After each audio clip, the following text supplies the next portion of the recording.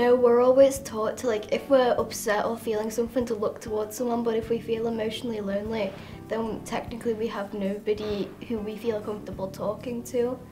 You can help yourself by going on like a little walk and try and think about what's going on and talk to people you trust. I would talk to a family member or like friends or even teachers in school. It's so important that we are equipping our students to believe that they can change the world. Votes for School gives staff the opportunity to deliver current affairs and sensitive topics in a really interactive, interesting and exciting way. I think children shouldn't have to worry about stuff like that. I feel like it should be made aware to them, but them worrying about situations that are out of their control isn't healthy for them.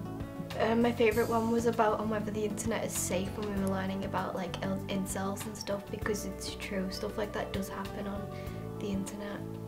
I think it has to be on loneliness, like we've been going over, because I think it's so important for someone to have someone to talk to or someone to be there, because just anything, it doesn't matter how big it is, it could be the smallest thing, it can change someone's day so much.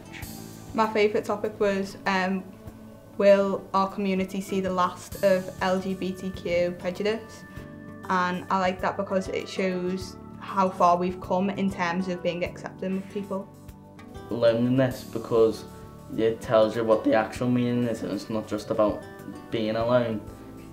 I didn't have a favourite, I just like talking about all of them because they're all like relevant on what's going on, and I think talking about them helped a lot.